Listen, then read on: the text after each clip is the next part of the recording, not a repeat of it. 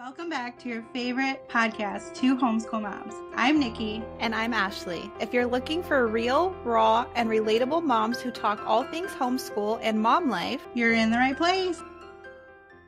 Welcome back to the Two Homeschool Moms podcast. Today, I threw Nickie off because Nickie decided to text me in the middle of the night something she wants to change in her homeschool. And I was like, wait, don't tell me. We're going to talk about it on today's episode. So the topic of today's episode is going to be unschooling. But before we get into that, what updates do you have? What's been going on besides unschooling? You're not allowed to talk about it yet. Let's see. A whole bunch of crap. I'm in this phase of just like change right now. So I tore apart my bedroom like yesterday, and I was like, why did I do this? Like, I didn't really have the energy, but it's just one of those things once you start and then it's scattered all over your bed and everywhere that you have no choice but to put it away because you have to sleep on your bed. Clean out mode and just wreaking havoc and staying up way too late because my mind is just like going in a million directions of all the things that I am thinking about for like the upcoming year and all the things I'm thinking about for this year. Just been a little chaotic. We've had some health crap that we're dealing with and a whole thing. Yeah. How about you? How was your work trip? It was fine. I mean, the work part was great, but the traveling, it was just so many planes to get to like what should be a 2-hour flight. I was on like 3 different planes totaling 6-7 hours. So that part really sucked, but my work trip was fine. Everything was great at home with the kids and husband. And so he didn't like burn the house down? He did not burn the house down. Yeah, I mean, everything was fine. They ate all the food I left, and the girls did some of their schoolwork, which was nice because normally I hadn't had them done school when I was gone. So that was nice that they were able to handle it. I had to teach Nick how to use the teacher's manual. Oh boy. So, both my daughters are like, Dad can't help us. And I was like, girls, like logically, I'm pretty sure he's smarter than me. So I'm pretty sure he can figure out the problem to help you. But they did great. So well, that's good. Yeah, that was great. My dog always gets anxious when I leave. Like he threw up, of course. And yeah, the Nick worst. Always gets pissed The because worst. there's puke everywhere in his bed. Yeah. So that's what I did yesterday. I had to like wash all like our bedding and the worst. The absolute worst. Yeah. I don't know what's worse, like child vomit or like animal vomit, because they can easily be just as bad. Yeah, and like this was like really like it should be gross, but like acidic, and so like I had to wash his bed like 100 times, and you know how dog beds are. Yeah, like I had to wash this whole thing, and I'll have to buy a new one probably. And at least kids, you can kind of like toss them into the bathroom, but like you might not even be around like your dog, you know, like so.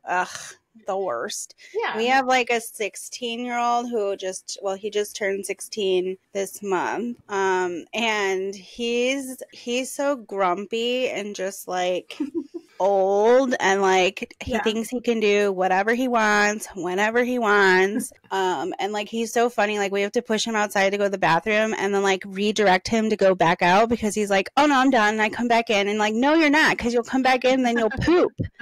Literally, like the second he gets inside, it's like he doesn't like to be outside anymore, and so like he like runs back in. It's like, no, go back out. Stubborn. It's like a stubborn old man. Yeah, it's ridiculous. But so I have one more update. Oh yeah, I went grocery shopping and I found these miraculous oranges that you were talking about. So you can talk about them since you told me about them. They're sumo oranges, and they literally taste like candy. They're super sweet. They're seedless. They're ginormous. They're easy to like. They're like a cutie, but just like bigger and I feel like sweeter. Yeah. And they're super seasonal, so they're only around till like April, and then they go away for so the rest of the year. I Googled them last night because I have to Google everything, and I'm like, what is this? And that was the first thing I saw, that they're seasonal, and then my heart broke because I'm like, I love them. That's why I go and I buy like a crap ton and spend like so much money because they're so expensive, because they're like $2 something a piece. Yeah, At least they are by bag. me. I got like a bag of 4 for like $7. So yeah, that sounds about right. Yeah, I got a bag and then I got 2 extra. I went today. I went to Trader Joe's. And so, because I have to have one every day, it's like my snack. They're so great. And I think it's helping me not get sick because Molly kind of got like a little cold thing going on and I haven't caught it yet. So it must have like a ton of vitamin C in there. It does. That's what when I Googled it, they have like 146% of your daily vitamin C is in one orange. Wow. So you're like getting more than you need just by eating that one orange. Wow. Yeah, they're a game changer. And like Nico is really, he likes oranges, but the cuties have so much white on them. Yes. And he doesn't do well with the white. And these, there's barely any. And so he's like, this is amazing. I don't share. I mean, they have their own.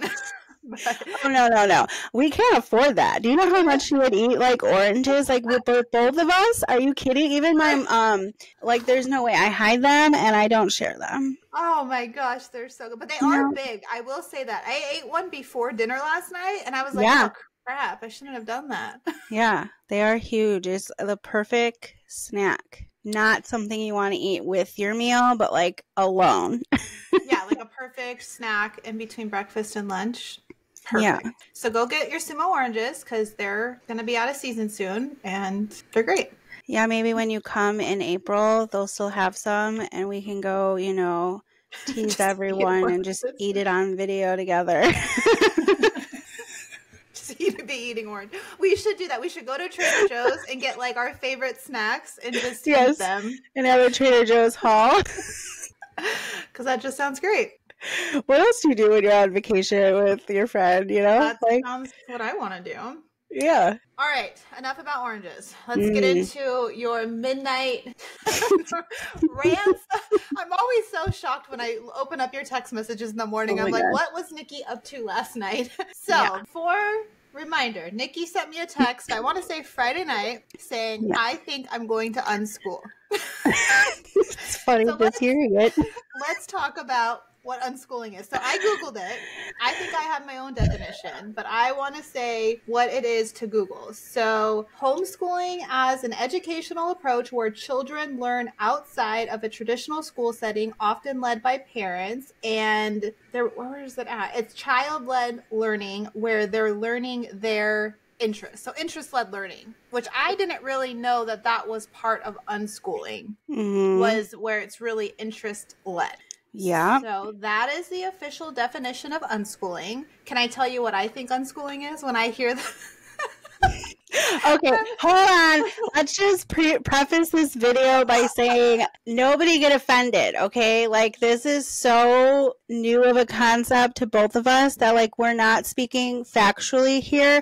We're going to speak based on our thoughts and opinions. Everyone has one. And so before she makes her statement of what she, imagines unschooling as, I just wanted to put that out there because mine's probably going to be even worse than hers. So here we go. Good. All right. So, and I'm not trying to be mean. That's no. We're not being mean. I have what is that word? Predetermined, like a. Okay, I'm not gonna say. Never mind. Anyway, don't ask me those questions about words. I hear unschooling, I think of kids running around in the woods, like there's no curriculum, there is no school books. They are just living life. And if they learn something, they're learning something. But it's not, it's more like outside in the world. There's nothing like anyone is following to teach them certain. That's what I view as homeschool or unschooling in homeschool. Yeah. I mean, same for the most part. Like, except I would have thrown in like, we sent each other a meme. It was like a song with like the Amish and like, oh gosh, again, we are not offending, but this was just like a version of what I envisioned as unschooling is just those types of people or like people who just don't have schools by them, like in other countries. And so their idea of like schooling is like going through like their work with their family, stuff like that. Or just like super religious where, yeah, I don't know. They live on a farm and they just work on the farm. I don't know. Very like outdoorsy, Yeah. like in nature. And I can like picture certain Instagram pages where like Yes. I know you're an unschooler. Like Yes. there's little mud kitchens, which I think is cute. But that's where my mind goes. So we talked about what unschooling is, definition wise, and what our thoughts are. So please tell me what happened Friday night. So I kind of got obsessed and was binging the channel on YouTube, Norp and South, I think it's how you pronounce it. Okay. KNORPP, and they are a ginormous channel who unschools, and they have like 9 kids, and I absolutely love this couple's like personality. I actually think they have a podcast as well, and I don't know how I came across it in my YouTube feed. If it was something I searched, I don't remember. It was so late at night, but I was like hooked on. I happened to be like found the video that was like how I unschool my kids or something, my 9 kids, and I was just like, what? How do they unschool 9 kids at the same time? And I just got thrown into this rabbit hole, and it changed my perspective on like what unschool look like to me, because there's so much. But like the reason I even got behind this topic in the first place, it's kind of been on my mind for a long time, and I feel like I didn't have a name for it, because and everyone who watches my individual channel knows I have struggled with curriculum. I have struggled pretty much in the last 2.5 years with curriculum and the choices that I've made, and not finding those like perfect curriculum that just works right for us, more than just like a couple months. And so, thinking for next year, I'm like, I don't know what I want to do. And I'm back at square one like I was last year. And this year has just kind of been just as much of a fail as it was for me going through the process and thinking of what I needed for this year. And so I'm like, how do I fix that? Like, how do I change? Yeah. So I'm like, how do I fix this like dilemma that I've run into? And like, we've also run into this thing where we're like, our love of schooling is diminishing. She's not as excited to do some of the things. And, I was reading memories. I love Facebook for the fact that they have those memories on there. And I love being able to look back and see how much we enjoyed the beginning, and how she'd get so excited to want to do math the next day, or get so excited to want to do, the projects or the fun things. And like so much of that I took away, because I got wrapped in this like image of what my homeschool should look like, and thinking that I needed all of these like curriculum books and every single subject known to man and trying to cram that in your homeschool week. And I think it just became too much. And I'm like, okay, so how do I simplify that? How do I look at it in a different lens of what does she really need to flip and know? How do I cater her education? What is a good education? Can we even start with that question? Right. Because like we grew up with knowing that education was going to school and getting a college degree and everything else. But like in the way the world is going, I don't see that being for everybody anymore, and it being more modernized to say that's okay. I don't even know if modernized is the right word, but acceptance maybe more than modernized. Like people are more accepting of people choosing not to go to college because they're choosing their passions over degrees that they might not even need a degree for. And so I'm like, I've had the conversation with you where I'm like, language arts. What in the world? Why does she need to know all the things in grammar that she's never going to remember when she's writing a paper, right. Or an email? Or whatever she does for her job, it's never going to equate to needing to know the ins and outs of how to write a research paper unless she goes in that field. It's just things that I'm questioning, that I'm like, I don't utilize this. I don't remember how to do it. Maybe there's certain aspects like parts of speech that could be important, you know, like nouns and verbs and all that. But then I look at this and I go, okay, look at this unschool family of 9, and their version of, they still have guides. And I don't mean like curriculum. I mean like it's whatever child-led interest that they're working with. They'll research, they'll use resources. So if their kid is like super pumped up on math, they have no problem, you know, using Mia Academy or whatever those are. If their kid really wants to dive into that subject. And it's like letting go of the mindset of thinking we have to keep a child on a subject for a certain amount of time because, oh, it's too quick if they move on to the next thing that they're interested in. No, because you're going to retain what you're interested in the most. And so their idea, I mean, they have kids all the way into their 20s, and they all seem well-rounded, intelligent, and like they help guide them, you know, obviously a 3rd grade, which that's another thing, they take out like the levels, of course. And like, as most people should when we homeschool, you know, but like if you have someone of that age level, if you ask them what their goals are, they're not going to be able to have a clue what they necessarily will need to learn or want to learn for that year. So they're able to give them open-ended questions and things to kind of guide them in what they think they might be interested in. But it's so like laid back and just like what they want to learn. There's so many different aspects that we can, it's almost like a unit study. You can pull in spelling and vocabulary naturally without needing to go like, you know, have a list or highlight, you know, things like that, or just discussing whatever book they're reading. Hey, do you know what that word is? Do you know what that means? And like, oh, hey, you don't? Let's go look it up. This is how we use a dictionary, you know, like kind of just allowing the freedom of choice. Now, it doesn't mean like they're going to be able to sit on screens all day. But like there has to be that freedom there because I'm just like, I know she's not retaining this stuff right now. Like we're doing so much and she's just not, she doesn't care. It's not interesting enough to her. And right now, like over the weekend, she's been really passionate about like cursive writing. And so she just started cursive and she's already like figuring out how to loop everything together. And it's not perfect, but like she's super interested in that. So she's doing like, it. Yeah, right. So it's like, what am I doing with my life? Like, what is education? What does she need that we could sit there and say, my kid is well educated? Yeah, like we were talking about on the phone, I don't write an email thinking this is a verb, this is a noun. Like I just know how to speak. And so I totally get that part. And it definitely sounds like you guys need to simplify. It sounds like you're not enjoying your day. You're not enjoying it. She's not enjoying it. So obviously something is wrong. You know? Yeah. I just don't.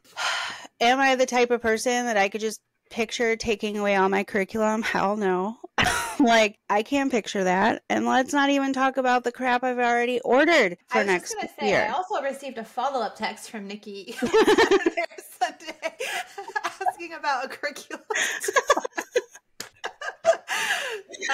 Yes. You have a problem with curriculum like most of us. Yeah, because, you know, it makes me feel like I have control. It makes me feel like curriculum makes me feel like I'm doing what I'm supposed to. But am I really doing what I'm supposed to, or am I literally just replicating public school in my own home?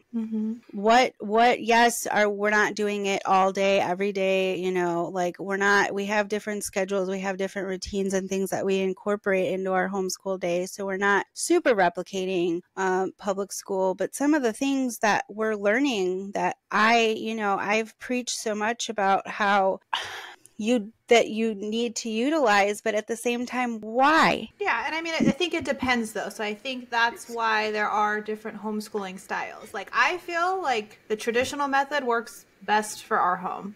My kids are gonna get their stuff done and that's it. I don't have time to be like super figuring out unschooling because I work all day. So like they would probably just be sitting in their rooms, I don't know, doing what. So I think that's where everyone needs to like understand, like if what you're doing isn't working, then yeah, that's where these other methods come into play. And I think ultimately, regardless if you unschool, if you do traditional, if you do what Charlotte Mason, whatever methods, I think all of our kids are going to be okay because they have like this extra level of parent support regardless of what style you use. Yeah, I agree big time. For me, it just seemed like we were going in circles and not getting anything out of the things that we're currently doing and not finding the joy. And I get not everything is going to be joyful, to learn, but some things are just necessity. But it just made me question everything. Like, what is necessity? What are the things that are going to give her that future? And maybe if I focus on the life skills and the fun, those other things will just come naturally and not necessarily out of a curriculum book. Yeah, she may just ask, like, hey, can I learn about this? So what if you tried it now? Like, what if you just said, we're done? Oh my God, that's so... Would you die? Like, we're done with this curriculum. I'd die. Like, even this week, like, we were supposed to pause, time out our math curriculum because I'm like, we're going to focus on multiplication this week. And I couldn't do it. She's like, I thought we were going to pause. And I'm like, no, we're starting a new book right now. Like, so we moved on to these measuring unit, and I'm like, what am I doing? Like, it's me. I have the harder time, like, putting it aside because I feel like we're going to fall behind. I feel it, but I know that's not.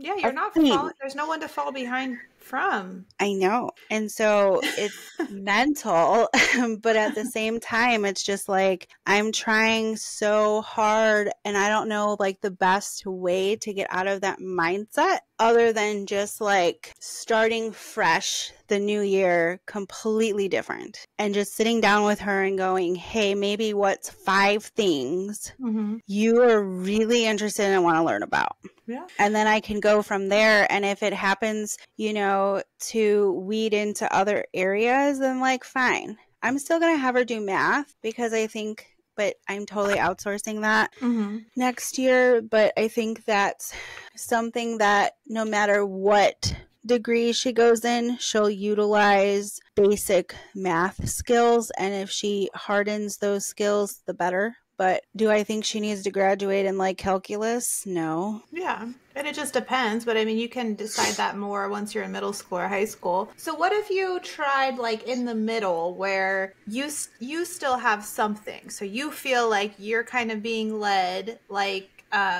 what is it? Campfire curriculums or kind of gather around because you pick a subject. Like Campfire is almost better because they have like a zoologist or a vet where you're kind of just learning about that. And then there are like language arts or science elements, but it's not like a curriculum. Yeah. I've just never really been good at unit studies per se, at least purchased ones. I don't know what my hang up has been on those. It's just maybe time more than anything because it's always been an addition on to what we're doing. So if I didn't have the other things, maybe that would be an option. I don't know. I'm kind of just up in the air. I've just been circling around in my thoughts and just trying to figure out like how can I make it more fun for her and how can I get that love of learning? Because even at this point, like her love of reading has even died down. Yeah. So just trying to find something or taking the summer to just like figure it out. Yeah. And like I have a backup plan. I mean, I've obviously already bought some curriculum for next year, but I don't know. It just made me like, I'd love to hear other people's feedback too. And like what they think an education is. And I'm not talking about what your mom or your grandmother or your, older peer who is used to public school and knowing that there's this like linear list of, to-dos that you should have under your belt by, whatever age. I'm not talking about that. I'm talking about like what you truly in your rooted self think you need as a educated 18-year-old by the time you're done with school. because here's the thing, like, I think I posted this on my Instagram, but it's so true. We at 18, they're expected to make all these life decisions and choices and be this adult and go on living their adult life. But, 6 months prior to that, they were asking to go to the bathroom. For most kids that are in public school. So how do we go from that to being an adult? And then what's the importance there? What labels you an adult that can make well-rounded decisions? Is it the curriculum that we're using? Is it more on the life skills aspect? Are they doing like we're doing financial literacy? She's loving that. She's learning. She asked me if we can get a bank account for her. Right. Yeah. Those are the things that she's interested in, because those are the things that are real life that she sees us do. That, I have a job, I get paid, it's going in my bank account. She gets chore money. If she gets any kind of money, it's, that's her like savings account, so to say. So I don't know. I hope this made sense today. I just, it was a rabbit hole, and it was just like, I had to put it out in the universe somewhere. But yeah, that makes sense. I understand what you're feeling. It's that you should enjoy your days. You shouldn't like have frustrations or like dread them. And like, that's just, it's not good for you. It's not good for her. No one's going to learn in that environment. And so you have to just find what works best. But yeah, you might have to just let it all go and try. And I just wanted to point out, I did like look at pros of unschooling, and just because you were talking about it, the pro is building independence, which I think is funny because our podcast episode, we were just talking about that. Like, yeah, like that's more important to me. I'd rather my kid understand how to do their laundry and cook a meal when they're 18 than solve a... Well, and we talked in that episode about child-led being what they're going to retain, and what their interests are is what's going to be the most beneficial. So if you haven't heard that episode, go check it out. I don't know. We'll have to see. I might have to like literally clean out my entire collection and just keep like resource books on hand. So I'm not even tempted to think that I have to be on this like rigid schedule. Yeah, or just find the balance. Like maybe you can't go completely like wild in the woods, like learning about trees. Like maybe like you need to balance it out a little bit. And maybe that's what's happening, is like you're doing too much. I think I've told you that. You're doing too much. Like it's not that important. But like I could never. It's nothing against unschooling, but like it just would not work for me. It would not work for my kids. Maybe Nico. He's a little feral. He would probably benefit the most from that type of learning. But I think that this was fun. But yeah, I want to hear from anyone down below in the comments, like what you thought unschooling was. And like my whole persona has changed, because now that's like, it's interest-led learning, which I love. My viewpoint, I think, has definitely changed on unschooling. Yeah, go check out that couple's channel, because they're so fun. I would never have just like pictured them like these unschoolers, you always just hear like things, I'm not even going to mention what, but it, like there's the vibe that there's is a in the negative universe. Persona of unschooling. We'll say it. There is some people that make you be like, not for me. Yeah, or like they're the weird ones, and like like these people did not come across that way at all. They were hilarious, and it was just fun to watch them. I mean, they had like a real house that they were like just updating and just like living. They had no cabinets in their kitchen. Like it was fun. It was fun to watch them and see like how they do everything. Yeah. Awesome. Well, I think that was a good wrap up of this unschooling episode. No hate. Nothing there. All right, guys. We will talk to you later. Bye. Bye. We want to hear from you. Your feedback is invaluable to us, so let us know your thoughts on today's episode. Share your topic suggestions or ask us any burning questions you may have. Your input shapes the direction of our podcast, and we're here to create content that resonates with you. If you enjoy listening to homeschool stories, curriculum reviews, advice, struggles, and overall mom life, this podcast is for you. But so is our YouTube channels. Don't forget to check out our individual channels. We share even more content, insights, and a behind-the-scenes look at our lives. Thanks for listening.